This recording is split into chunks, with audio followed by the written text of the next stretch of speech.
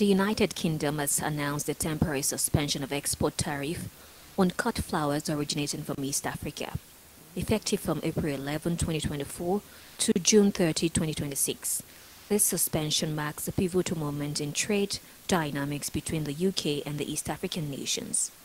The suspension of tariff is particularly beneficial for flower growers in the countries such as Kenya, Ethiopia, Rwanda, Tanzania, and Uganda, which are renowned for their flourishing floral industries. These regions rely heavily on exporting cut flowers to international markets, with the UK being a key destination. By removing export tariffs for a period of 2 years, the UK aims to streamline trade processes and reduce costs associated with exporting flowers to the UK market. This initiative not only enhances the competitiveness of East African flower exports, but also strengthens the economic ties with the UK and the region.